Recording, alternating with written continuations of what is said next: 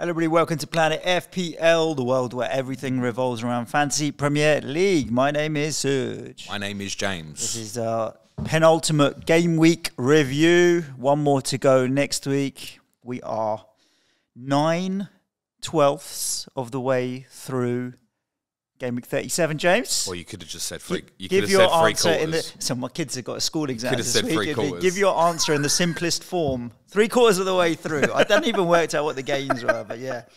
If I'd have put 9/12, I wouldn't have got a point on my exam, James. 3/4 of the way through.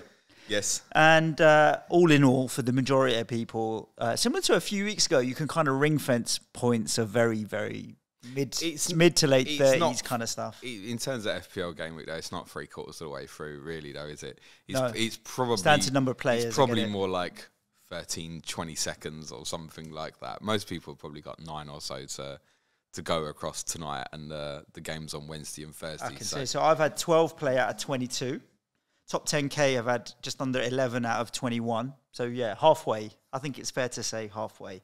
But overall, it's like 10.5 out of 17, 18. So but then a lot of dead stuff in there. Halfway through the game week. I'm on 36 points at the moment, which is a big green arrow. It's gone up. It's a big green, isn't it? Really? Yeah, I've gone from 71 to 63, which at that it's a fair chunk to go up off the back of 36 points. Like literally, the double United defence of Lindelof and Shaw came in nicely. That's 9 and 6, and I had assists in midfield from McAllister, Mitoma, and Mo Salah. Other than that, I got screwed as most did with City rotation. So Haaland, Grealish, Stones, 3 points between them, including captaincy. No sign of Rashford yet.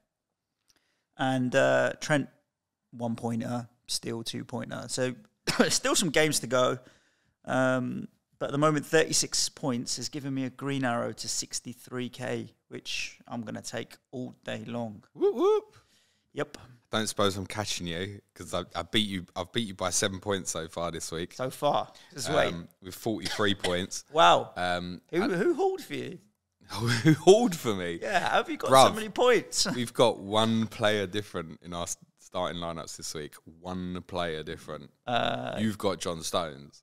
I've got Julian Alvarez. Okay, you did. You took the plunge, did you? I didn't make a transfer, and I was debating sacrificing Stones for Alvarez to cover me off because I thought he'd play one of the two, and his goals to minutes ratio is too good. Like I knew Alvarez would return, but I would have had to take a hit, and I just didn't know if the hit was worth it. Were you able to do that in one move from Watkins? 2 frees, so I bought Lindelof and Alvarez for Watkins and Rico Henry. Lovely. And then when John Stone smashes it in from 30 yards on Wednesday or Thursday, whenever they're playing Brighton, revenge will be had. But what have we come to? John Stones versus Alvarez is our head-to-head. I mean, I suppose I probably would have been odds on to shade that one. But he's interested in that because we spoke about this a couple of weeks ago, the fact that we were on very different strategies. Yeah. You wildcarded in, 33 or 34? Yeah, 34. 34. I obviously wildcarded in, 26? Yeah. And we've still ended up coming to the same point, the same conclusion. Certainly, I'm not trying to chase you too far behind, so I was making the decisions that was best for my team. Of course. What did you bring in this week? Nothing. I've got 2 frees now. Oh, you rolled? I rolled, yeah. I toyed with the idea of doing it on Saturday morning. If you sell Stones and buy Alvarez, we'll have the same team. Until I put the deadline streams on, and yours, obviously, you had to finish bang on because you were going to Tottenham, and I flicked over to Andy, and then I realised our deadline's passed. There's no point in me even thinking about this anymore. So you missed the deadline? I didn't miss it because I'd set my team up. You were actually watching the deadline stream and still missed the deadline? Well, it was background noise. I wasn't desperate to make the transfer, if I'm honest with you. I just didn't see Stones out for a hit as worth it at all. With 2 games, I thought it'd play one. No, I agree. I mean, to be honest, at the start of the week, I probably was more likely to buy Stones rather than Alvarez, genuinely, because I had just about the right money to do it. But the closer it got to deadline, the more I was like, the punt here for Alvarez. Plus, as well, captain Haaland, people say, oh my God, Haaland didn't start. And it probably is effective of Arsenal losing on Saturday night, which we'll talk about in a bit. But I was like, well, Alvarez is the best cover for Haaland, even if he didn't rock up this week and stuff anyway. So, my take on it was I thought because there was doubts about KDB, and I didn't think Haaland would play twice, even though I captained him. I thought there's a fair chance Alvarez plays twice here, as almost as likely as anyone. So that was the reason why I went for him. Yeah, I can understand that. I just wish I'd had the cojones last week to put my money where my mouth was and go Pascal Gross over McAllister, because he's done all right. Goal and an assist in the last 2 game weeks. Good 6 points for you, and 9. Suj. But I didn't do it. Sorry about that. Anyhow, Manchester City have won the league 3 times in a row. Congratulations. 5 in 6 now for them. Yes. Are we in a 1-team league now? No. If you look at the last few seasons, Liverpool ran them close a couple of times. Liverpool won it once, and then Arsenal run them reasonably close again. And Arsenal, you would say, are not like their team is greater than the sum of the parts for Arsenal. So they've been able to run them close. And this is after City have just gone and bought Erling Haaland. So no, I think that if you look at the net spend, as much as we moan about their financial dealings, they probably spend more than they would be allowed if they weren't cooking the commercial deals and that kind of thing. But they don't spend more than Manchester United have or Chelsea have or some of these other teams have. Even your club and my club net spends, and depends how far you want to go back. So it's not like they're just buying all the best players. But then, I mean, when you get to buy Erling Haaland for like a 60 million release clause, that's a bit crazy as well. There'll be some sort of silly wages and huge signing on fee with that. Of course. Sure there was. But yeah, so I don't think we're in a 1-team league though. I think you can't dismiss how good Pep is, how he's been able to reinvent the team this season when they weren't doing particularly well and struggling. To go on a run that they have, to win that many games consistently in a row is really, really fucking hard. They could end up winning this league by 13 points. It's really, really hard. It's tiring. Like when we finished 5th and 6th, and every week you've got to win again, and you don't, and you slip away so quickly. Like it is relentlessly difficult to be up there, and they've done it. So I get it. It's they've done well, and they've been the best team. They have in the end across the whole season. I think Arsenal. I can feel a mood turning within Arsenal fans, which has probably gone a little bit beyond pride, which I'm sure they still feel, and they have every right to feel, to probably being a bit slapped by the way it's ended with the Brighton really and the Forest defeats. Yeah. You know, to be in a position where you were in control and to take 9 points from 8 games. Yeah. If you're trying to win a league, I mean, realistically, 9 points from 8 games is relegation form, isn't it? Let's be totally honest. Yeah. So irrespective of how tough the fixtures were, and Arsenal have had a tough run of fixtures, which includes like a brilliant win at Newcastle, for example. It was more the West Ham and Southampton draws. Was there a key point you look back on and you think that was the moment, with like a sliding doors moment for Arsenal? So I feel like in hindsight, looking at it now, it's probably the Saka penalty at West Ham, isn't it? He scores that and they win 3-1. I think losing to City, like psychologically. But then if they'd beat West Ham, maybe they'd beat Southampton, and then it's different, isn't it? Yeah. Yeah, possibly. I mean, that was to take it to 3-1. I'm trying to think if it was the Liverpool game the week before, maybe, that threw away the lead in. That was the original lead domino. But that's Anfield.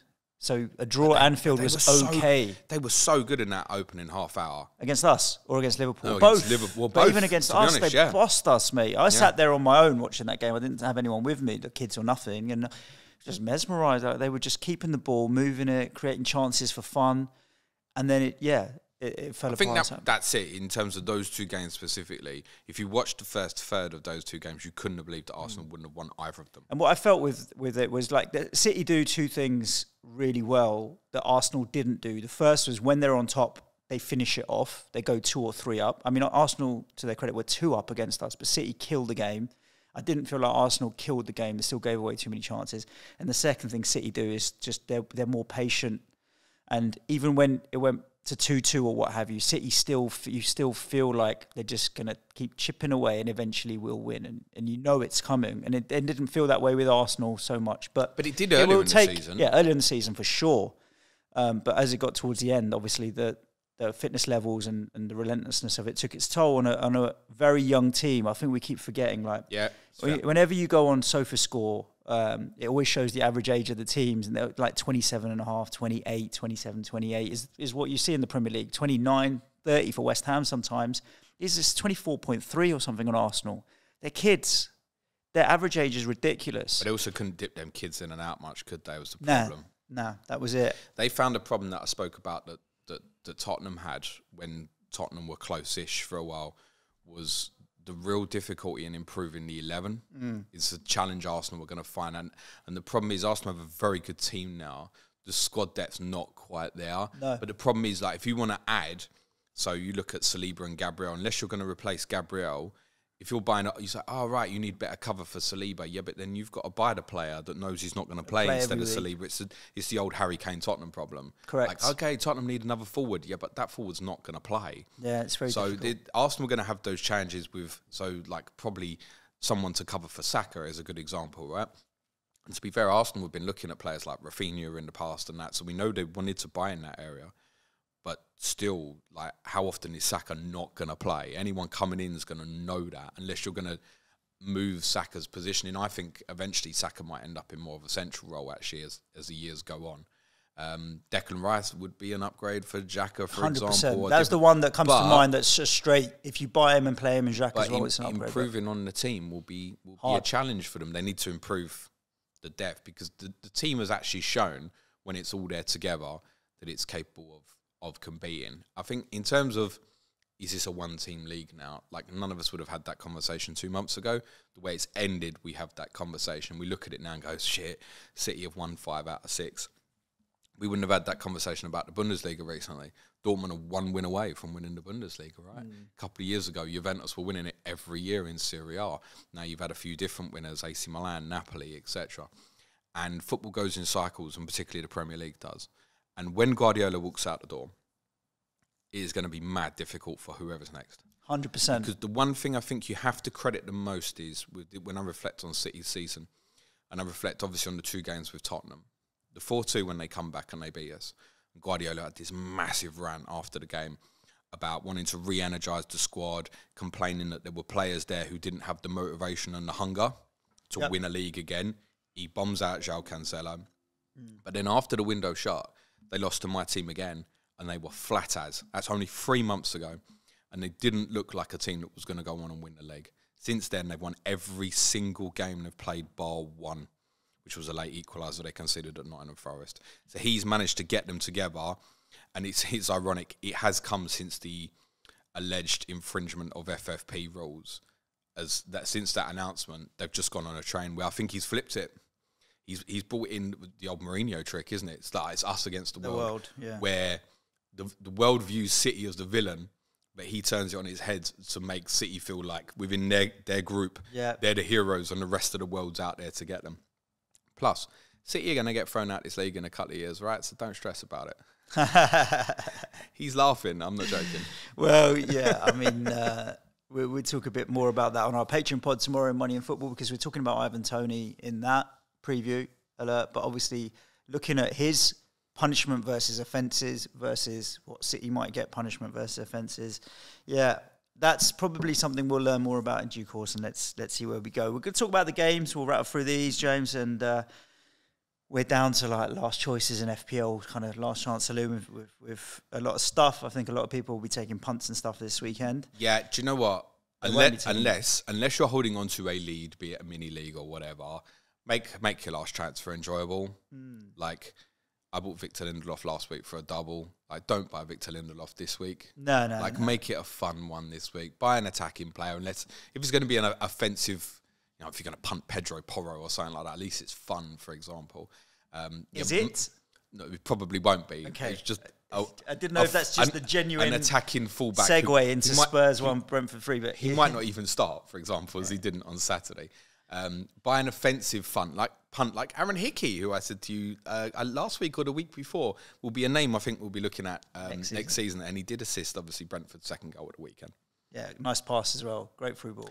You're not going to buy the Brentford defender at home to Man City though, presumably. Clearly not.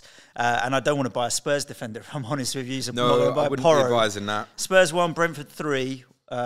We finally, after what's probably about 25 years, the Harry Kane, why does Harry Kane take free kicks discussion is put to bed, because he's finally scored one. His first goal for a free kick since 2014. Yeah, so when I said 25 years, I wasn't taking the piss. That's like nearly 9 years. But that was a good free kick. It was an amazing strike, isn't it? Yeah, it is perfect. Couldn't be better. And he hits the ball so well. You guys played all right in the first half. The irony is, yes, actually, we did. Although it got flattered the longer the half went on. But we did, the opening 20 minutes, we did play really, really well. And he mixed up. Bissouma got in there. Danjuma got a start. I thought you were looking forward to Romero playing alongside Lenglet. One thing on the free kick, though, which is very similar to Trent's free kick at Leicester last week, where Salah's stepped over it, rolled it backwards. Kulusevski's done the same for Kane. Do we think it's legal? I don't know. Why wouldn't it be? Because technically you're rolling a ball. Do you understand what I'm saying? He's putting his foot on the ball and rolling it backwards rather than touching it. But is that one contact? Does that count as one contact? Is it legal? I don't know.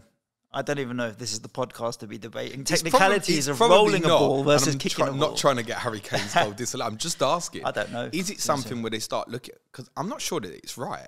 Okay, well, let's just start tapping it. Yeah, no, same thing by just. I know, but it's obviously harder to do. You've got a left footer who's going over the wall to potentially fake that it's going to go over the other side of the wall. So to then tap it, you can't. So that's why they're doing the step over it and rolling it backwards. It's like a double kid, and then you're shifting it wide of the wall. I'm just saying. I'm not saying it isn't.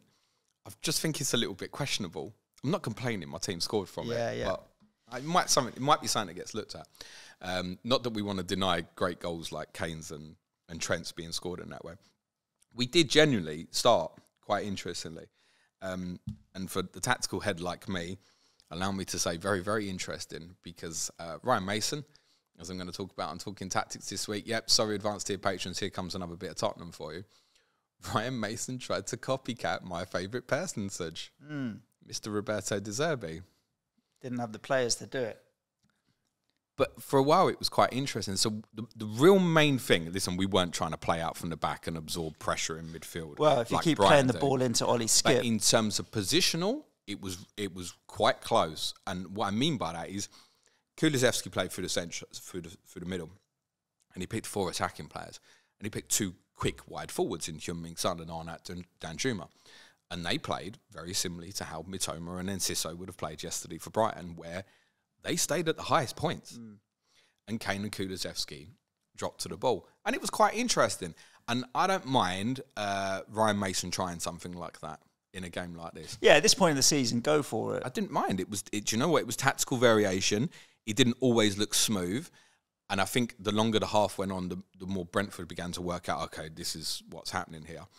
And they really worked it out. And then by the end of the game, they were well-deserving winners.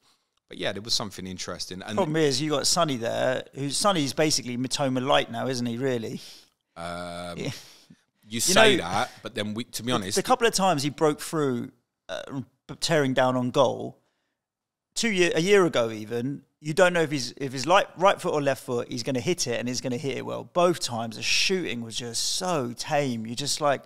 But then that's Mitoma. Mitoma's problem is his finishing at the moment. He hit the post at the weekend, and he had another chance as well. He could have. Did he score? I don't know who scored more goals this season. Son. Nah. I'd be absolutely certain that Heung-min Son... You reckon? Yep. I'm going to find that out. Absolutely certain that Heung-min Son has more goals than Karim Mitoma. I feel certain that Mitoma's got 7 and Son's got about 10. Son has 10 goals and 5 assists this season. And Mitoma? I'm about to find out. Come on. Carry on. Finish talking about No, please make me look good first.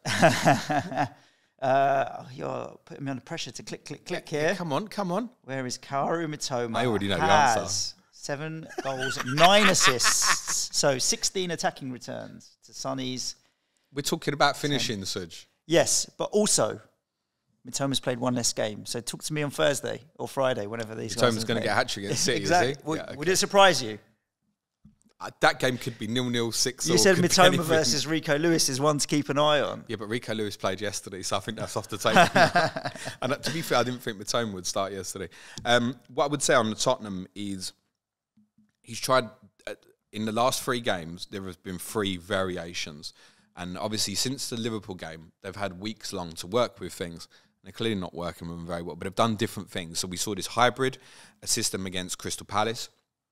Then against Villa, it was a little bit more of a flatter three. And then this was this was 100% a back four, basically 4-2-4 from Tottenham. Bissouma was really good in the first half, but then I think tired, and it probably didn't help that Tottenham couldn't take him off the pitch because he's only played 20 minutes, half hour of football since I think December or January or something. But he started the game really well. As he tired, so did Tottenham. What I would say is Tottenham players will be of interest to people this week. We talk about fun punts, right? Sonny does fall into that line if he's affordable for you, right? Someone who could just go off for the one game, particularly if, obviously, it's a game that Leeds know that they have to win. Think of the ball over the top on the counter, right? So Sonny is the sort of player that could certainly have some joy. What I have to be honest about you and say, the read in terms of how Tottenham will play and personnel was quite difficult. So to start saying, oh, Danjuma started, it possibly came off with an injury. But the idea of like punting a Danjuma or a Kulusevski or a Richarlison, like I don't know how Mason will set this up. Similar applies to Pedro Porro and Perisic. He might go a back three and they might both come back in the team. You can't buy them unless you've got the information. And I think people will want to look at Tottenham thinking, oh shit, they could do Leeds on the counter-attack. And that is true. We absolutely could. But let's not overlook how well Brentford played. One of the things I was saying in the week, Suj, was when they play strong opposition, they always change to a back five. And I wasn't sure what the read of this was because Tottenham aren't a strong team at the moment. And I thought that they might go with back four with the pressure off, and that's what they did. And they were really good. So the more the game went on, the more the game went on. To be fair, even in the first half, they had some moments, but the final pass or the final shot let them down. Like, the longer the first half was going on, you could feel Brentford building a momentum back into the game where it would be a bad shot or a bad final pass, but they were beginning to understand what was happening in the game and working towards it. And Bumo, subject to price, is going to be very, very popular Gameweek 1 next season. Yeah. Because of this Tony ban now. Yeah. And he took both his goals so well. We've also got, reflect on this game, the Liverpool game in January, a couple of big games where we've seen Brentford without Tony, and he's really stepped up. And he certainly stepped up with his 2 goals at the weekend, which are terrible from my team's perspective, but very good from his perspective. If he comes in at the price that he's now, what is he now? 5.8, 5.5, 6. I'd say 6 million is interesting, subject to fixtures and all that. But he's going to be interesting anyway because they can't put him in at 7. Yeah. There's no justification for it. Right. So at 6 or 6.5, or even imagine if he was 5.5, he's going to be interesting. The only thing I would say is as well, though, realistically, where he's played the majority of this season, might be a midfielder. Is the only thing to add to that. Yeah, I mean, he's like a wide forward, like a Salah and that, and they're all midfielders, so I could see that as a change. But if you look at this as well, they've stayed with the back four. Visser was the central forward, striker, and Bumo played to the right. Kevin Sade, who is ridiculously rapid, as you warned me the first time you saw him, but he's kind of a bit all fart, no poo at the moment, in my opinion, in terms of end product. But there's a player in there, certainly. And Bumo could well be a midfielder, I think. But then think back to the conversations we had about, say, people like Neto in pre-season, right? Felt like a lot of people went with Neto. He was, 5.5? If Mbumo's in at that 5.5, 6 million bracket as a midfielder, it's not bad. It's going to be very interesting. Yeah. And I feel like he's the sort of one who, I mean, listen, we don't know what Brentford are going to do in the transfer market, it's worth saying as well. And I'm sure they will look for a Tony replacement of some sort. But I think he'd be very interesting. I can already see people talking about it online and stuff. Oh, and Bumo. But I think people are assuming he'll be like third forward slot. I think he might be a midfielder. Bournemouth 0, Manchester United 1. I think we both predicted 1 or 2-0 clean sheet and a win for Manchester United. He had a few correct scores this weekend, which is unusual for me. Very. Ended up being 1-0. I mean, from the stats and the highlights, United had dominance, but Solanke had a couple of chances and stuff. But they had 20 shots in the end, Manchester United, without Marcus Rashford in the team. But only 1-0. I mean, the Marcus Rashford stuff on Friday night, people trying to work out investigative, whether he got off the coach, whether he wasn't, what he'd been wearing on his tracksuit in previous away games and stuff. And just let the noise go. My take on it was, in terms of keeping him, starting him, was I can't see where he does. He's not back for. If he's just ill now, and we know he rejoined training on Wednesday. If he's just ill, my take was he probably plays Chelsea on Thursday. Yeah. Take a couple of paracetamol, Marcus. You'll be all right, mate. If he just had the single game week of Chelsea at home, would I be playing him or benching him? I'd be playing him, wouldn't I? So that was my take on it. And I didn't want to be in a position where I took a hit to get Bruno Fernandes in. That's arguably what I would have ended up doing. Forcing Rashford out when he'd still potentially have the single. It just didn't make sense for me, I didn't think. So I just left him in. United went with unchanged team. I think it was unchanged. We shouldn't be surprised about the selection. I mean, it'd probably be similar selection to get the job finished on Thursday night against Chelsea, and then they may well rotate for the Fulham game, which is what we suggested. I know like the likes of Fernandes played every game, and Fernandes may well play Fulham, but I think over the next 2 games, as long as United get a positive result against Chelsea and clinch that top 4, I think you're liable to see rotation at the weekend. Yeah, look, not vintage from United by any means, but it didn't need to be at this stage. Is it 17 clean sheets I've had this season? Yeah, it's incredible. I just need one more. And you did punt up Luke Shaw as a potential captaincy shout, a 9-pointer, max bonus on a... But then there was rumours about him as well, and whether that killed that idea. But yeah, I had someone, apologies, I forget who it was, someone else asked me on my deadline stream about the idea of someone to talk me out of Captain Shaw, and I won't. I said, I don't think it makes sense because there's a small speculation that he might not even be there. But yeah, I really fancied United for 2 clean sheets, and having got the first one now... Everything's a bonus now, isn't it? Well, you almost fancy there could be another one Thursday night. That game might end up being a weird one where it ends up being quite fun, maybe, particularly if, say, United went ahead earlier in the game. They might relax and let Chelsea into it, similar to what City did yesterday. But for those who are on double clean sheet, yeah, there might be more to come here. You're on it as well, aren't you? I am, Lindelof and Shaw, yeah. Yeah, Shaw is great for the bonus in this. He hits the metrics across BPS system quite well in terms of his pass completion. He rarely goes long and stuff. It's always quite short, and he keeps the ball. His pass completions rate. He can beat a man, so his take-ons is normally quite good. He's a good tackler. He kind of fits the metric of what a player who should do well on bonus is, basically. So it doesn't surprise me that he regularly gets in it. The other United players aren't defensive ones, don't do enough to compete with him. No. So when they do keep clean sheets, unless head and shoulders. Dave Saves is going mad, he's liable to be the one. He's on a few set pieces and stuff, so you've got chances created on top of that as well. I think he was still taking corners at the weekend, I want to say. So, but those who punted on United otherwise, other than defensive, are obviously pretty, I guess, disappointed. There'll be a number of people listening to Captain Bruno and probably regretting it. It's worth saying, he very nearly scored at the weekend, and as Suj correctly points out, there's 1 game to go, and at least you know that he'll play. Those of us sitting with Haaland, we assume he starts Wednesday. We don't even know, do we, really? I wouldn't be shocked if he was a sub again, for example. So the idea that Haaland captainers have the advantage now, I wouldn't necessarily subscribe to that, actually.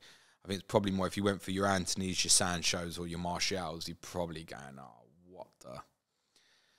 I wasn't keen on any of them. No, Bournemouth is now an avoid for the rest of the season because I think they'll lose at Everton away on the last day of the season. Everton need to win, and I think Everton will win at the weekend. So I'm skipping Bournemouth now. No looking there. I wouldn't bank on Everton winning at the weekend. Everton Bournemouth is subject to one of 2 clash of correspondents this week. Sean and Neil previewing that Everton Bournemouth game tomorrow. I've already recorded it with the lads last night. And Neil discusses something quite interesting, the idea that Bournemouth are in, we didn't want to say they're on the beach. Party mode. He said, no, not even that. He said they're in experimental mode. Okay. Which if you look at some of the things they've done recently, like playing Metham at right back at Crystal Palace and bringing a few different players personnel-wise in at the weekend, you can see that. Wonderful story to see David Brooks start this weekend, for example. But they've changed a few about. It was the first time I think Zanesi and Zabani had played together at centre-back. Jayden Anthony got a start left wing. And I think there would be a keenness to punt the Bournemouth left winger because Patterson might be out for Everton, right? And if it's the likes of Michael Keane playing out, you think, can we expose that? But I asked Neil specifically about left wing, and it's like, don't know who's going to play there. Could be Atara, could be Anthony again. They might put Christie in. They might go to a back three and play Vina left wing back. So it's not clear enough, unfortunately. I think to take a punt on Bournemouth player is probably more a case of Alvarez owners might land into a position where if they don't think he's going to start late on Sunday and you haven't got money in the bank, you think, I need to go somewhere else. Someone like Solanke at the last minute, I think, does come into your thinking. Whereas value-wise, it will work. The fixture's still reasonable. Otherwise, it's probably a no-go zone, I think. Fulham 2, Palace 2. So the scoreline was equal, James. What do you think the possession was in the game? I have no idea, actually. 50-50. Oh, okay. What do you think the shots for both teams was? 7 on target each. 11 shots each. How many big chances? 3 each. Okay. How many big chances missed? 1 each. Are you suggesting this was a fair score? XG, 1.67 versus 1.55. Well, that's not the same, is it? Well, it's pretty fucking close. Shots on target was 5-4, James. So 1 shot in it. But yeah, the stats, accurate passes, 291, 265. It just feels like total passes, 371, 352. It feels like this was a very even game. We got it. It was a fair result. I don't know. Was it? I didn't see the highlights. I only saw the highlights enough. But if I was judging it on the stats, I'd be like, this is pretty much I've literally only result. seen what was shown on Match of the Day. And it looked like maybe Fulham might have had slightly the better of it. Mitrovic back in, scoring goals. Talking about cheeky punts for the final day. I don't know if you fancy that. I guess it's probably subject away at Man to United. If you had the inclination to think Manchester United were going to mass rotate, then yeah, you look at it on paper and go, do you want to buy Mitrovic away to Manchester United as your last transfer of the season? The answer is no, not really. Well, they conceded 5 home goals in their last, I want to say, 17 home games or so. Yeah. No, it's a bit more than that, 15 or so. So was it only 8 conceded all season? It certainly, yeah. So, yeah, I think that's right. 5 in their last 16 at home. Mitrovic up against Lindelof. But then if Harry Maguire's in the team, he's going to bully him. If it's Mitrovic against Maguire and they want to do something weird at the back, then yeah sure, by all means, you can punt it. He's clearly on the pens, which was a little bit of a question mark. It was only 50% ratio, wasn't it? I liked his interview where he said, I've had 2 months to practice it, haven't I? I couldn't afford to miss it. So look, he's a big difference maker for Fulham, that's for sure. Yes, you could punt him last day. I can't see that being on agenda for me. Fancy Palace at home to Forest more, because Forest obviously now are safe. And it'll be a home game to end the season in fairly good spirits for Palace. I'd rather punt an Eze or an Elise than Fulham. Or the forward one, we'd mentioned about cheap forward Solanke. Odsonne Edouard might just fall into line for the weekend. Is if you thought he was going to start, and there's no reason to think, that Odsonne Edouard wouldn't start again, having scored at the weekend. He's probably not going to play through the middle. He'll probably play as the left-sided forward. But we've seen that that's not necessarily relevant because IU will probably play through the centre, and he draws out where other people can pick up the space and stuff as per that goal at the weekend. So I don't mind Edouard. He's the sort of one I think is on radar for punt at the weekend. I feel like Elise is not bad either. So like everybody will go for Eze. It's obviously going to be a differential number. There is that, but I think Elise has the whole potential in him as well, where he's close. So either of them, Eze and Elise in midfield or Eze up front, perfectly reasonable punts. As to, by the way, the 2 centre-backs. So I know I'd say don't go for a boring one, but because of Forest's scoring record away from home, the likes of an Anderson or a Gahey have that 15-point feel about them, maybe. Yerry Mina of Everton's another one. You think, could he... No, it's quite dull, isn't it? It's only really if you've got defensive issues or problems, I think. But, yeah, I suppose... Or a Palace fan or something. If you needed cover this week, and I want to get someone with a clean sheet who's got that potential, Anderson or Gahey would have to be right near the top, surely.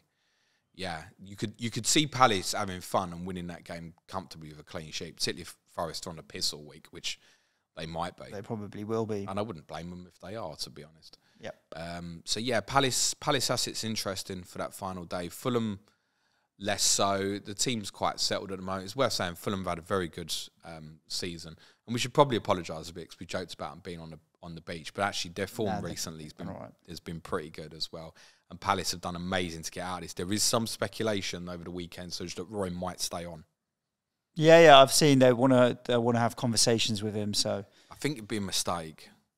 Yes, but also you'd rather Roy than anyone else could be a mistake as well, though. No, I get that. They know it's not long term. They know it's not long term. This idea of him, but he doesn't want to retire, being there. No, I get that, but to be honest, you know that if he stays on, it probably is max a year. There's a reason why you got rid of a couple of years ago. And let's be honest, these fixtures have been great for Palace, and they've done well. He's given freedom, right? The likes of Eze, Elise. But I just think there's a situation for Palace again where it's like, what do you want to be? And there's a chance with these young boys to progress and enhance and give them something different and take it forward over a longer term project where you get them involved. If you don't make the appointment this summer of something new, you're going to do it next year anyway, surely, right? Yep. Now, if Roy stays on, the Palace avoid relegation. Yeah, I'm sure, absolutely sure they do. But the Palace want to try and kick on and try and hit this top 10, which clubs like Brighton have shown it can be done. Palace aren't a million miles off it if they invest in the team in the right way.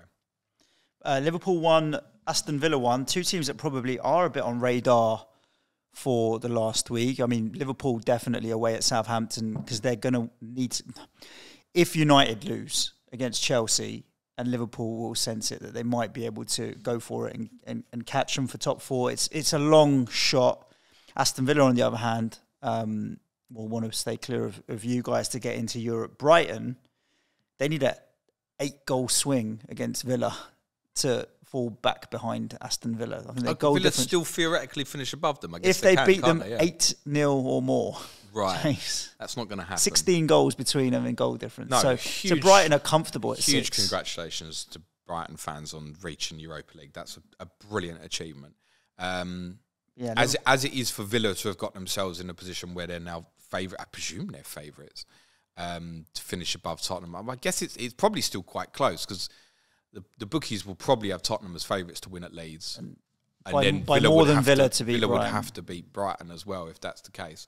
And it could even be what's the goal difference between Tottenham and Villa now? This shows how interested I am. It's even, James. Is it even, like literally +4. But you've scored a lot more goals, right. 66 to 49. So yeah, but my point is for us to finish level, Villa would have to lose and us to draw, right? So therefore, our goal difference would be better.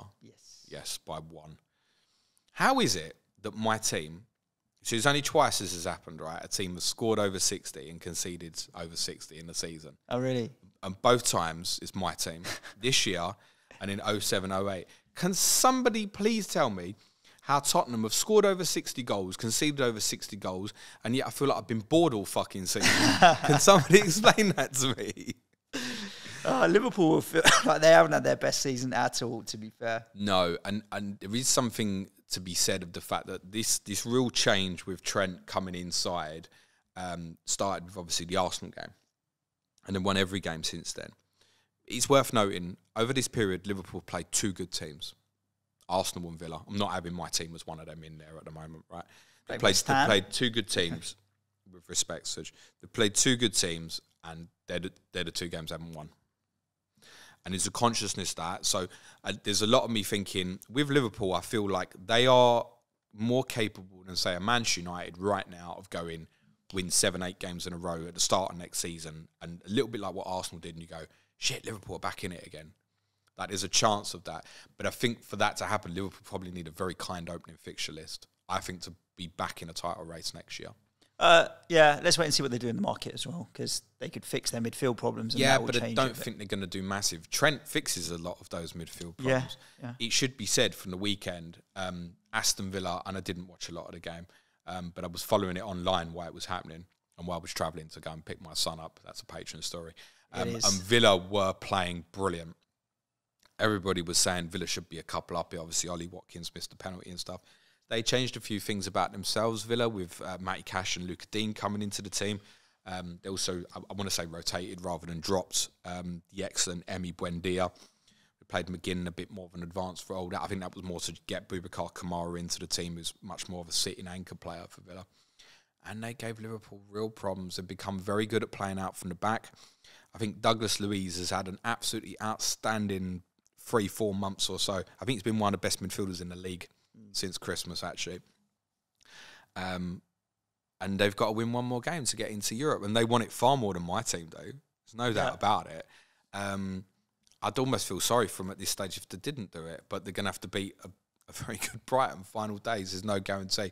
But that does, Villa players in terms of punts final day, sure. I think Jacob Ramsey's the one to punt. I think he's another one I think would be very interesting in FPL next year.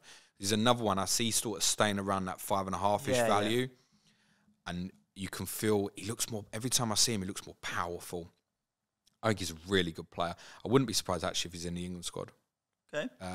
That's announced. I think it might be this week. I wouldn't be surprised if he's in it actually. There's a few other Villa. Tyrone Mings should be in it as well. He's been very good for Villa very recently. Ollie Watkins final day. You know Brighton will give you a chance. And Liverpool players are definitely on radar for punts final day, with none higher than presumably Roberto Firmino. Does he start? What was his farewell goal at Anfield? I don't know. I think he started. I think, especially if top four's got, he starts, doesn't he? I don't know. They've got too much talent up there. I would hate to have to put money on that, whether Firmino starts. So couldn't tell you, James. I think he'll probably start. And I think that'll be an interesting one but people will want the news, won't they? And I agree with the sentimental aspect of what you said. It's almost like he's had the good moment with the equaliser in front of the cop. It felt like, Kane scoring his last goal at Spurs, Rice scoring his last goal at West Ham, Firmino scoring his last goal at Liverpool. It was the one, wasn't it? The weekend of goodbyes. Yeah, the weekend of goodbyes. Roberto Firmino, I think, is an interesting one for a last day punt. I think Luis Diaz looks like he's got favouritism at the moment, left wing, and they're trying to build up his fitness. I think that's a very interesting punt for final day. Mo, we're not calling punt, we're calling him maybe captain, are we? Yeah. I've not thought about it too much, but I think I'll probably captain Mo, I think, at the weekend. Wolves won, Everton won. Late comeback goal for Everton, obviously. But they had chances. Solanke was lively enough. They were pretty decent. This goal wouldn't have happened last week. You've not seen all the added time this weekend? Well, 9 minutes, I know, but I don't know. Well, ours was 7 minutes. Ours was 9. I don't know where the fuck they got 9 from. I don't know where they got 7 from in ours as well. I know crazy. Brentford are one of the best at doing a time waste, but suddenly 9 minutes was like, what? Liverpool Villa was 10? Wow. Maybe they got excited from last Thursday. Where Forest Arsenal, I think, was 7. Yeah, indeed. It was a lot. Adama Traore had a few runs where you're like, what a beastly guy he can be when he wants to be. Yeah, I mean, Sean Dyche, I found it quite refreshing. I know people didn't like it, but I found it quite refreshing that Sean Dyche said, we got to foul him there. Yeah. Because that's the truth. It's How are you going to stop him anyway? He just powered through. And when he does that, he does that. And obviously, they ended up getting the goal from that. But a late equaliser for Villa keeps them... For Everton, keeps them just that distance away, where they'll feel like if they can get a result now, final day of the season, it's in their hands.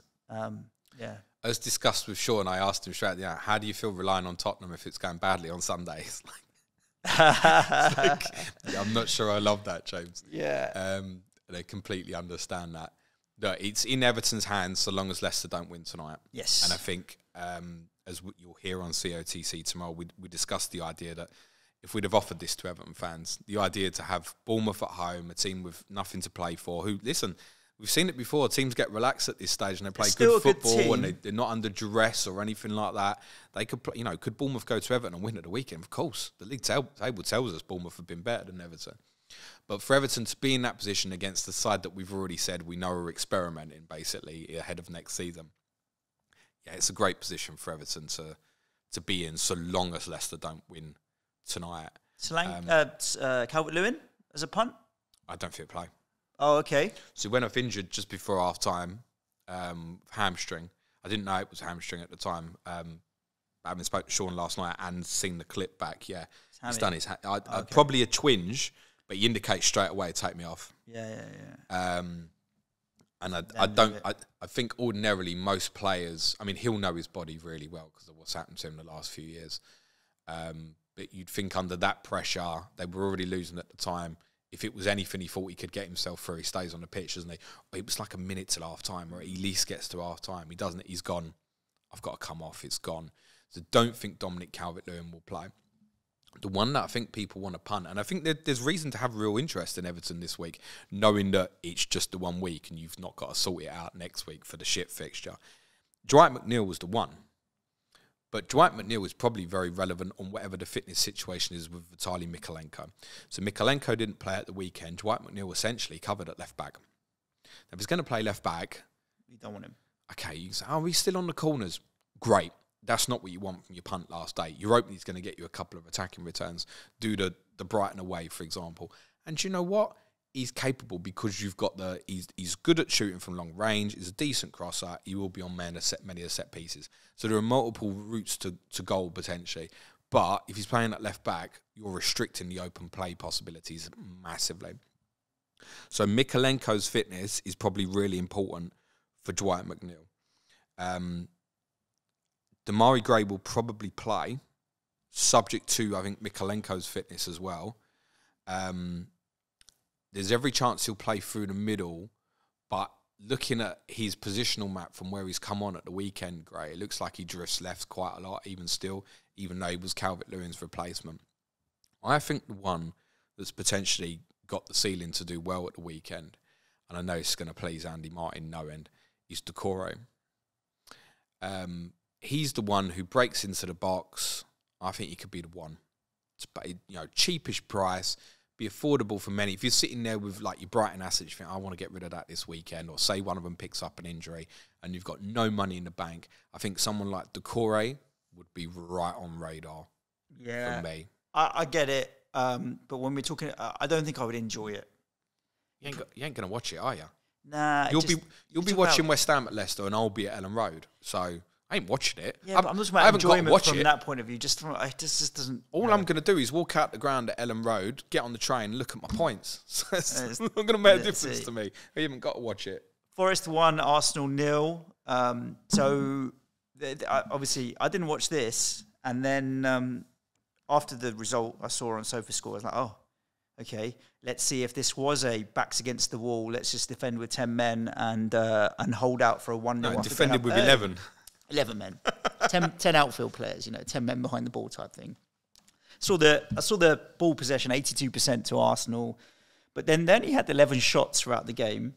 And when I saw some of the pundits and commentary and talking about the game, it didn't feel like Arsenal were unlucky and they bossed it and they had loads of chances and created anything.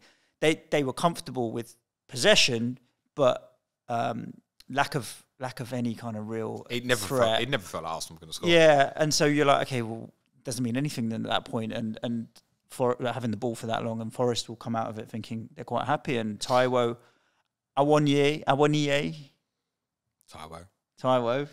5 in 3 games has pulled them through. He's done well.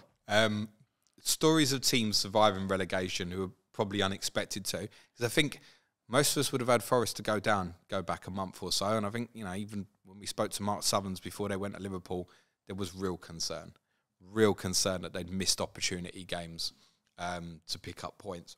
I didn't see the two big chances to Arsenal's none. But these, some of these teams who get out, there's so many are littered with players towards the end of the season, have done well and gone on good little goal scoring runs, and Awani is another one of them where it's come from nowhere. He's in nobody's FPL team. He's not going to be in your FPL team this week either. No. You're not punting that at Palace. Nah, you punt Palace. I'd punt an Arsenal player at home to Wolves. Would you buy Edouard or Awani this week? Edouard. Exactly. That's my take as well, despite his form. I'd rather punt an Arsenal player. I mean, home at Wolves, they're going to want to do well in that game. Do you think they wanted to do badly at the weekend? No, but I think they want to sign the season off in style at home, and their home record has been decent, Arsenal. So I'd rather, and Wolves are comfortable. They're not easy to play against Wolves, but I'm backing Arsenal in that. Arsenal won one of their last 3 at home. Yeah, how many they lost? I was against Chelsea, so it doesn't count. 1 against Brighton. Yeah, so a win, a draw, and a loss. Yeah, it's not great, is it? Yeah, I think they'll beat Wolves. I think they probably will. I'm not going to punt an Arsenal player, I should be clear. But we didn't talk about Wolves at all, and admittedly, no one's going to buy a Wolves player this week. Something now, just on Wolves, just before I forget, something smells off from the weekend with certain players not wanting. There was rumours Moutinho didn't want to play. He didn't bring Jimenez on, even though they know he's leaving in the summer. Something feels a little bit off. And do you know what? That might be Lopetegui trying to get people out of the club that he doesn't want there. Something doesn't feel right. I think that's one really to keep an eye on in the summer. There's some sort of speculation there might be an FFP issue for Wolves as well. But we don't think it is a big issue. But that's the story to keep an eye on. Sorry, Arsenal. Yeah.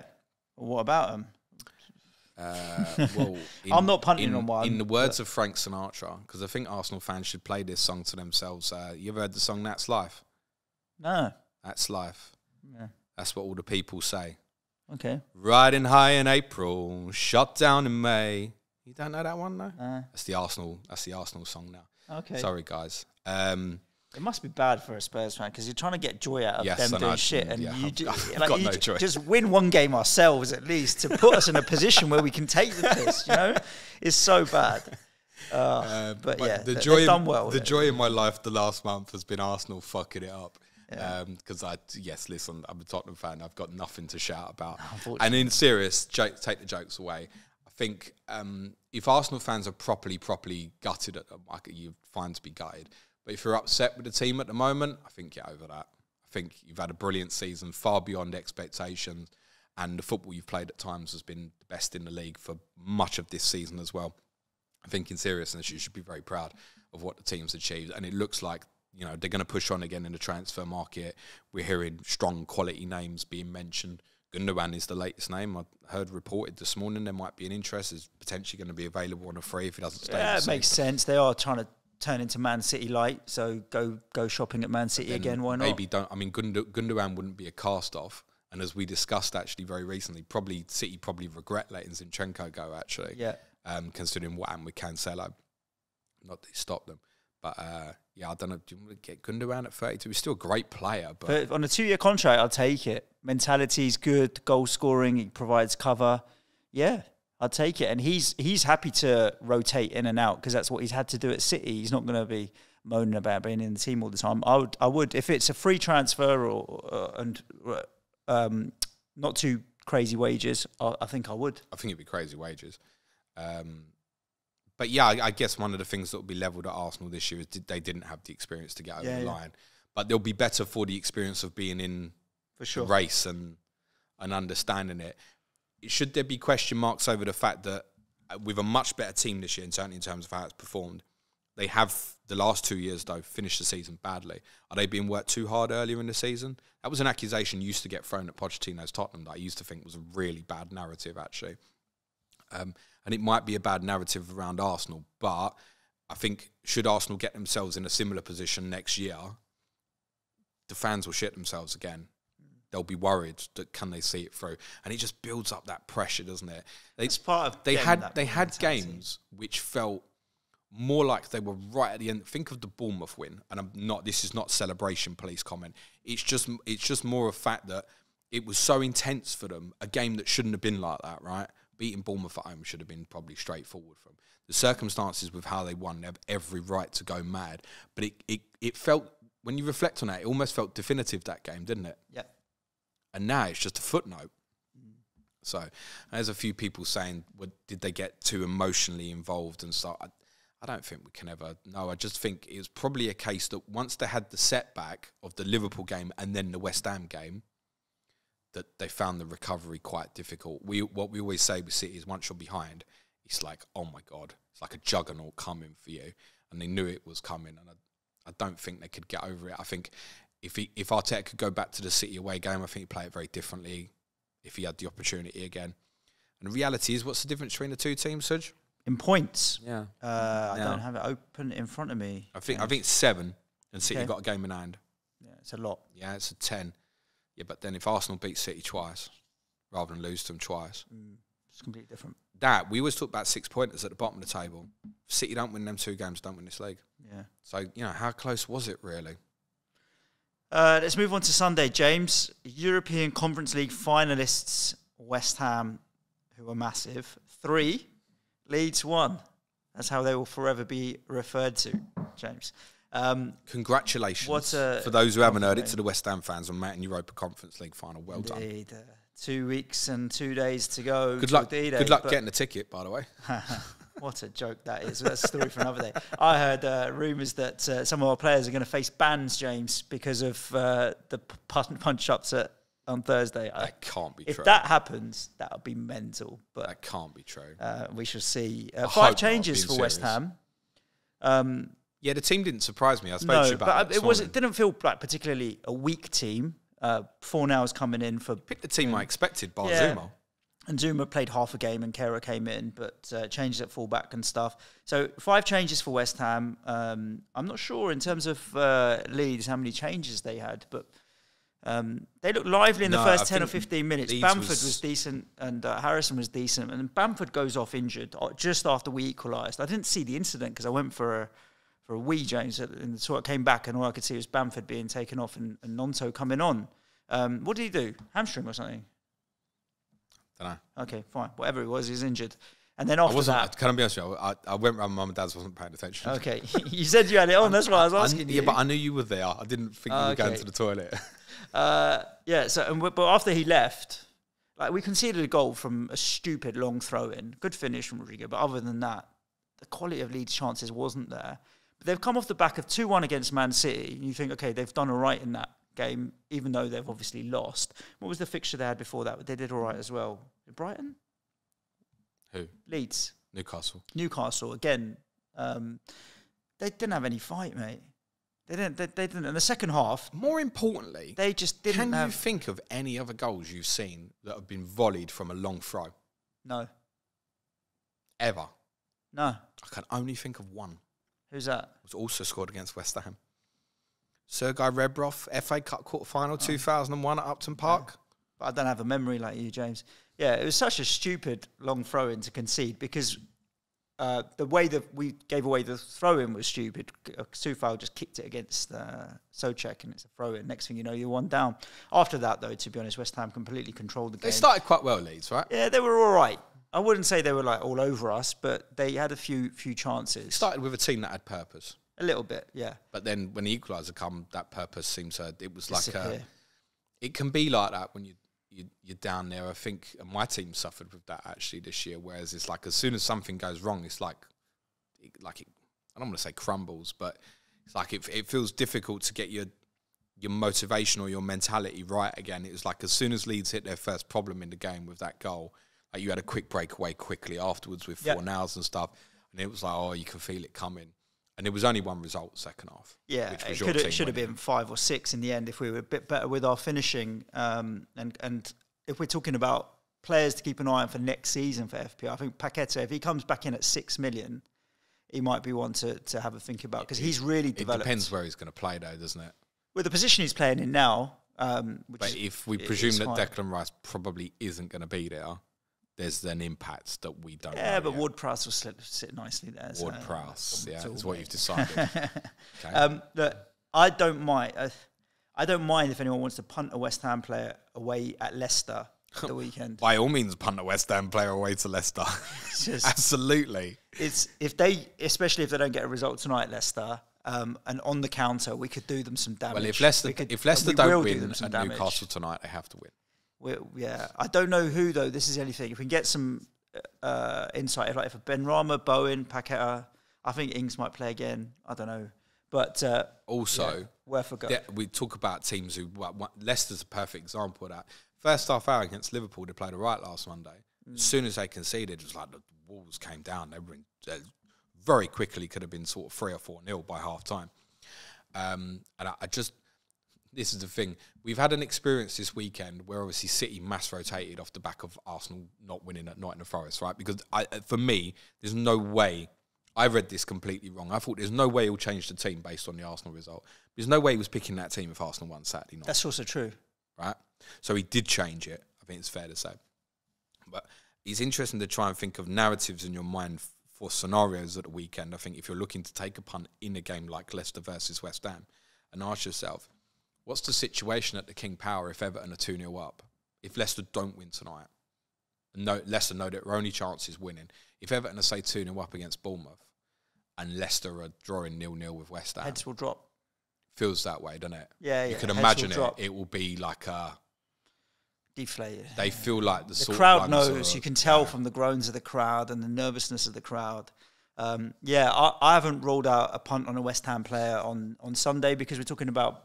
I've hardly owned any West Ham players all season, mate. If any, I wonder if I've owned a single player all season. So for the last game week, come on, boys, I might pick one. I wouldn't go near Leeds, to be honest with you. As much as they've got to win against you. What, Nonto, Somerville, Harrison? No, Rodrigo's interesting, I think. Yeah, no. I think there's OOP, better options. His goal ratio this year, considering he's not been fit all season, what's he on, like 13, 14 league goals? Yeah. He's good, Suj. Assuming Bamford's out, he'll play through the middle up front, so he'll play OOP. We've already spoken about Tottenham have, the 5th or 6th worst defensive record in the league.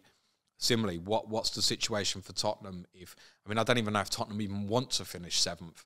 But what's the situation if Tottenham are level with and Villa are 3-0 up against Brighton, for example? What's the situation for Tottenham in that circumstance? So Leeds, Tottenham. I think both these games, Leeds, Tottenham, and Leicester, West Ham, I think feel like they have the capacity to be a bit mad, as in 3-2 one way or the other. They have that feeling about them. What's the one fixture, if you look at the fixtures when you think highest scoring game, even if you couldn't determine a result? I feel like it's probably one of them too. What, Leeds, Spurs, Leicester, West Ham? Yeah, one of them too, I think. Yeah. Southampton, Liverpool, I think Liverpool could do 3 or 4. Or Palace, Forest after that. But that would be one way. Palace. Yeah, but then I don't Liverpool. See it. Like, there was one Palace 2 or 3-0, yeah. Yeah, you're right. I agree with you. Yeah. I think it was Bournemouth, I want to say. I think, I might have that wrong, but Palace won a game 5-3 in the last day one season. And there was a few people, including our mate Tom Cannott from Who Got the Assist, was talking up the possibility of that one being the one. Palace Forest doesn't feel like that because of Forest. Yeah. Could Forest go there relaxed and decide to go and have a party and it goes that way? Yeah, maybe, but I just don't really see Forest putting up a total that will make it like a mad 4-3 or something. I feel like the Leeds, Tottenham and the Leicester, West Ham games, one of them two, will be the mad one, I think. Right, let's rattle through. Brighton 3, Southampton 1. Well done to Brighton, as we said, to get into Europe. Jared Bowen, Suj. Yeah, worth a pump. Thank you. Worth a pump, definitely. Direct running. And he didn't have the best game. Sometimes things don't quite work out, but he'll keep plugging away, and he just needs that one chance. Who do you think will play up front at Leicester? I think it could be Benrahma, Paqueta, Bowen behind Antonio. Yeah, that was what I was getting. I think Antonio will come back in, won't he? Yeah, I think he'll get a run out, but he'll get 60, 70 minutes. I don't think he'll play the whole game. I think with West Ham as well, it's worth remembering the Europa Conference League final is not till 10 days after the Leicester game. Correct. So it will be a strong team at Leicester. Can't foresee that you're going to go 2.5 weeks without playing, your Declan Rices and stuff. They're all going to play at Leicester. No, they're going to play. Brighton, a lot of us have got 3 of them because of all these doubles going into the last week. Southampton, done, dead. And home tie against Liverpool, who are going to want to win. I can't see anything happening there at St Mary's and avoiding them like the plague, mate. As if you're using your last transfer to Southampton. Could you imagine? There might be some Theo Walcott fans in the listeners. We'll have a look at it in the next couple of weeks, but I'm going to guess I've probably not owned a Southampton player this season. And Brighton with McAllister Mitoma may be where the sacrifice can be made for a punty player. If you decide more McAllister than possibly, Mitoma. But then again, if Villa need to chase hard and early against Brighton, say they go 1-0 down and perhaps Tottenham are winning as well. Could that be a mad one, Villa Brighton? I mean, to be honest, any Brighton game has the potential to be mad. So I'd factor that in. Yeah, Southampton, no interest. But do you know what? A little bit unfortunate yesterday in the sense that they scored, and I'll come back onto that goal in a second, scored by Alianusi. But then obviously very marginal offside call against Walcott, which would have made it 2-2. And it's really close. And those who listen to us regularly will know I have a bit of a love-in for Brighton's manager, Roberto De Zerbi. But there are some repetitive themes that are problematic and I think are a little bit off-putting about his teams. And that's one of them, the Walcott situation, where a turnover happens and actually they commit too many bodies, as per the Everton game, and you can get at them. We've always said it. They give you a chance. They will give any team a chance, which means, as well as they're capable of beating anyone, they're also capable of losing and getting it wrong. Look at Brighton. They lost at Forest, right? They lost to Everton. So if you set up defence, you need to play very well defensively to beat Brighton. But if you can do that, you have an opportunity to hurt them back the other way. And let's give some Southampton some credit because they had nothing to play for, right? And at stages of this game, threatened to make a game of it happen.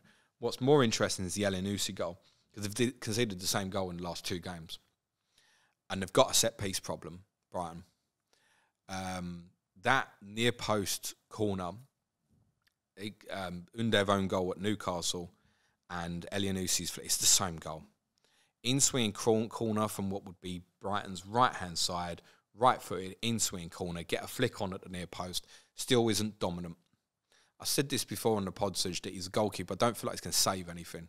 His distribution is very good. He was so much better with his feet than I thought he was when I saw him play at White Hart Lane. But I still don't feel like he's going to save anything. And he's got no, I can't think of the right term, domination at presence, exactly the word, thank you. He's got no presence at set pieces or anything like that. And that's a problem. And Aston Villa do have those players.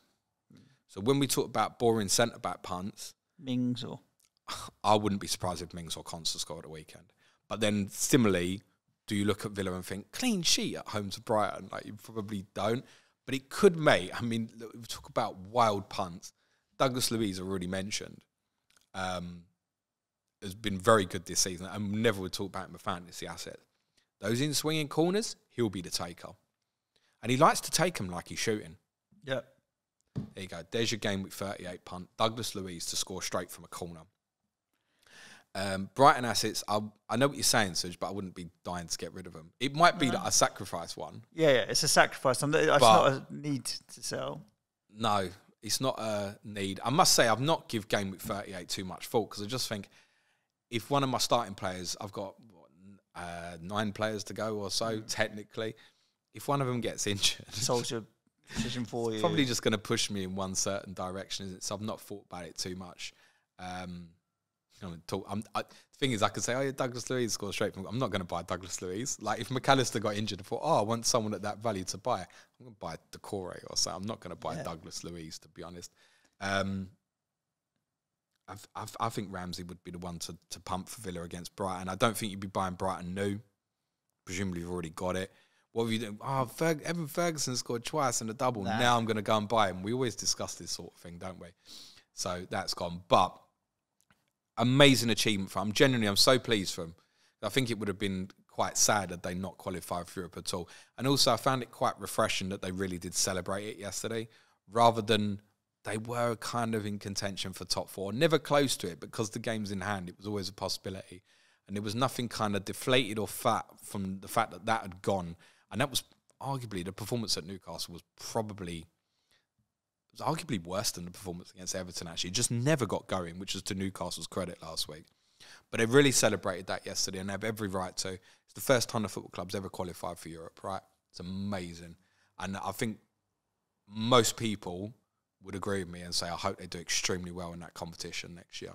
Good luck to them. They thoroughly deserve it. And last but not least, Man City 1, Chelsea 0. I mean, it was all about the Man City team. Rotated. Like, yes. Who's going to play? We don't know. I don't even know for the final day now. I'm just going to kind of ride it out and whatever. Whatever now. The brilliance of having Horner and Alvarez was one of them's definitely playing.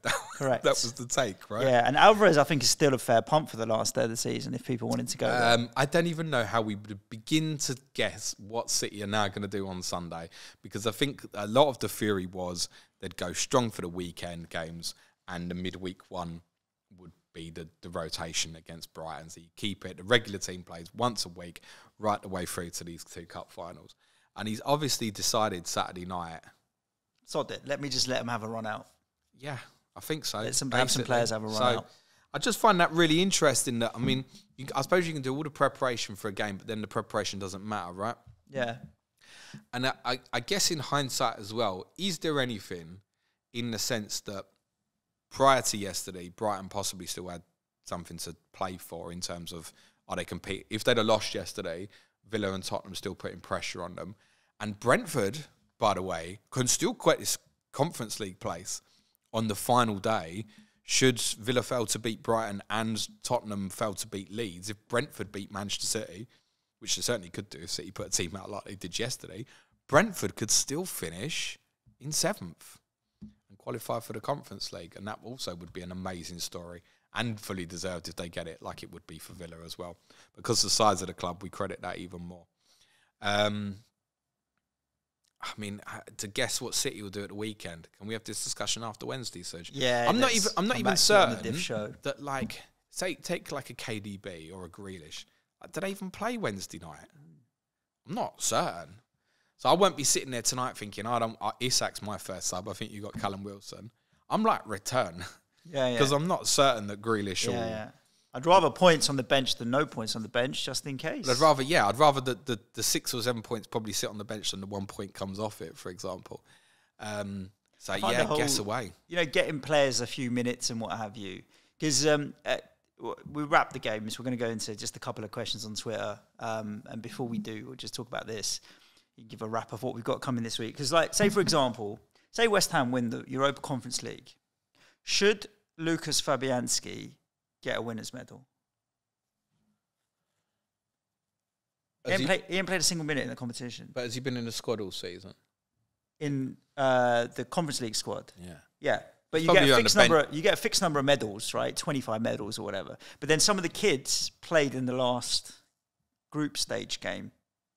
Like some of the 17, 18, 19-year-old kids. Yeah, but you're already through, so... So would you give them a medal because they've played minutes versus Lucas Fabianski? We'd have to ask Lucas Fabianski, who won lots of trophies at Arsenal. Not. If he wants to keep his medal or not. It's a weird one, isn't it? I think, like, in terms of... are you referring this to Man City and medals and stuff? No, I mean, they're just getting players minutes so they they were part of a title-winning team or whatever. I think in the Premier League now, I might have this wrong, but I think you get about 40 medals. You just get a fixed number and you choose who you give them to. Yeah, basically. I think so. And it's the same in the Conference League. But then that's what I'm saying. You get a fixed number of medals, and then you decide who you give them to. But surely, if you've played minutes in the competition and then someone else hasn't, but their first team has been in the squad, it's very Fabianski cheeky, is absolutely going to be on the bench for the final, isn't he? Yeah. He's not going to not be in the squad. Nah, he's going to be part of the travelling squad. Yeah, so of course he deserves a medal. I think it's those questions like Calvin Phillips and stuff, who very nearly scored yesterday. Yeah. Does he feel a part of it and stuff? Yeah, look, he's played enough minutes. Of course, I think he has. Ortega's played twice and kept 2 clean sheets. So and he'll probably play a couple more games. Edison owners. Just a couple of quick notes on the game yesterday. One is on Phil Foden, and it's a reference point maybe for next season, possibly particularly if Gundogan goes. He's beginning to play central more and more. I think we should keep an eye on this. I think this could be unbelievably good news for England if that continues. The idea of an England box midfield of Trent coming inside to play with Declan Rice, which would be behind Foden and Bellingham at the tip of the box, is nice. Yeah. Quite exciting, actually. Saka and Kane up top. Yeah, with Rashford or Sterling on the left, and Shaw, Stones and Walker as the back three. Like, it sounds great. Yeah. It sounds great. Yeah. He probably won't do it, but it sounds great. But they're all like under the age of 25. That Kane as well. Can we just say, Cole Walker, we need a partner for John Stones. Right, but if Cole Walker plays as the right-sided centre-back and Trent's going to come from right back into midfield, and you got Walker and Shaw either side of Stones, it's problem solved, isn't it? It's fine, yeah.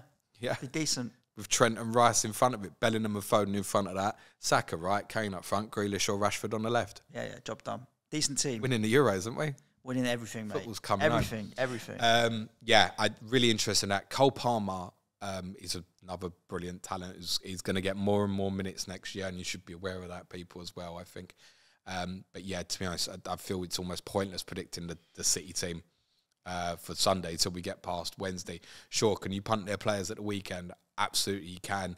For those who've only got 2, you might be waiting late on to try and see if you get City team news. Of course, remember, everybody kicks off at the same time on Sunday. 4:30 kickoffs, be a 3 p.m. deadline. On Chelsea, I mean, it just wasn't... It was an awful watch as a football match just because it just wasn't really an event. City were quite enjoyable in the first third, and then I just think they couldn't be bothered. And Chelsea got into the game a little bit more. I deserve credit for staying in it. And then, to be honest, had some chances. Raheem Sterling had some good moments in the game. he would have been the Chelsea one to punt in hindsight. Keparonas was back in goal, and you probably have got another fixture away to Manchester United. They've got Newcastle final day. If you were punting Chelsea, I presume you've already done it for this week. But if I was on any Chelsea now, other than like Kepa's fine, obviously. But if it was only outfield players, I'd be probably thinking, where can I move that to punt something else? If I'd gone for, say, Sterling, for example. Cool. James, what we got the rest of the week? What do the listeners have to look forward to? 2 COTCs. Very relevant. And this was put in place back in March, by the way. Everton versus Bournemouth with Sean Norton and Neil Grover tomorrow. Leeds, Tottenham Thursday. Vandy Martin, Ricky Saunders. So FPL / a focus on what's happening at the bottom of the table.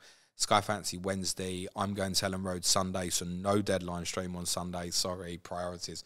Because I like winning away from home, as Suj knows, because I've become so accustomed to it. As a Tottenham conversation. With my 3 away wins from my 16 away trips this year. Yes, that's true. So I'm going to do not a deadline stream Friday afternoon, which will feature all the graphics that would normally be on the deadline stream, and I'll release that as an audio as well. Patreon pods this week, Q&A today, Money in Football tomorrow on the situation with Ivan Toney. Wednesday will be Tottenham, which I want to call Is It Over Yet? But for you, it's not. Thursday, Dan Locke's doing a quiz, which I'm going to be answering the questions on. It's a quiz on Premier League final days. And we'll do our final differential show of the season, Suj, on Friday. Gameweek 38 preview. Lovely jubbly. Sounds amazing. I've been through the questions that we had in on Twitter. We get to this stage of the season. We've answered most, them all? Except one. Oh, okay, go on. And we're going to end the show with that. And it was Kartik Raja. He says, what food have you consumed the most of in your life? Lamb doner kebabs. Lamb doner? No, it can't be. It's got food in my life.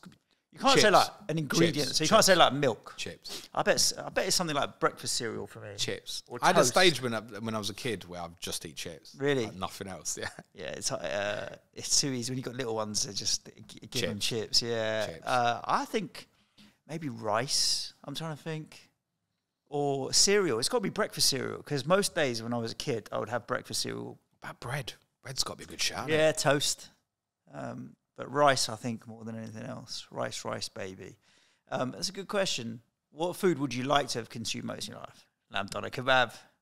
Chips. Oh, you're getting me hungry, James. I know there's another question in there about Man City that's quite interesting. Is there? Yeah. Yes. But we debated this before. Did we? Yeah. I remember we had a conversation about this before, where we looked at their bench and we were like, their bench would beat the majority of teams. Okay, so their bench would beat the majority of teams. City's bench yesterday cost over £500 million. Did it? Yeah. Okay. The 9 of them.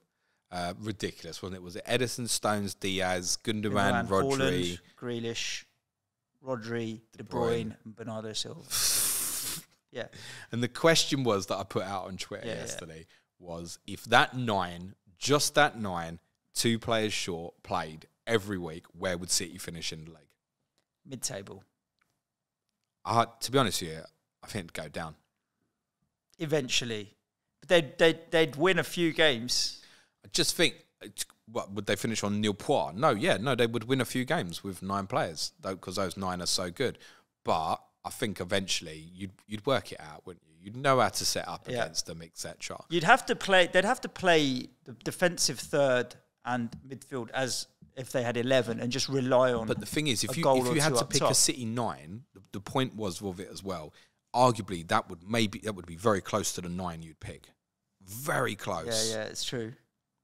You could definitely play like Grealish and Bernardo as like wing backs, I think, in this. Stones and Diaz as 2 centre backs with Rodri in front of it. And then what else you got? Gundo and De Bruyne behind Haaland. And you can still create like your box within the system. Probably be more like a triangle because you're a man short. But Rodri's better than some teams with 2 players anyway, in fairness. How good was he against Real Madrid last week? My God. Too good. But in all seriousness, yeah, if you had a team even as good as City, if they had 9 players every week, you'd probably get relegated. I don't think they finished bottom though. Let me say that. Yeah. But I think they'd go down. Yeah. Maybe that's the next thing for Pep to try. Listen, more importantly, how many points do you think... Maybe that's the next thing for Pep to try. Start playing with... How many points do you think City will get in League 2 in 3 years? Debate for another day, James. on that bombshell, because I hear the City fans are rather upset. No, congratulations. Yeah, enjoy. Yeah. Might as well enjoy it before it gets taken from you. Listeners, chill this week. Chill. 3 more games to go. Plenty of players left to go. You know, just tune in, tune out, and we'll be back at you on Friday for the patrons with the Diff Show and other content throughout the week. And, of course, as we get towards the weekend, so much easier with all the games at the same time. I'm not even going to mention and talk about team leaks and the panic with that because I'm going to ignore it all. But stay safe. Look after yourselves. Ciao for now. No, actually, it's a quick, fair point. Will you be waiting late for transfer? Late-ish. I probably will as well. Late-ish, but I'm not going to be I'm not going to. Ricky's not coming to Leeds, so I've got no one to remind me about the deadline this time. Okay. It could be quite dangerous. I'll text you, don't worry. You'll text me, don't worry. No, I'll text you like you do Sky Reminder for me. I'll do FPL Reminder for you. This prick will message me at 3:15 and he'll be like, did you forget? Listeners, have a great week. Back at you tomorrow. Ciao for now. Thanks, everyone. Be nice to each other and play it your way. Cue music, please, man child.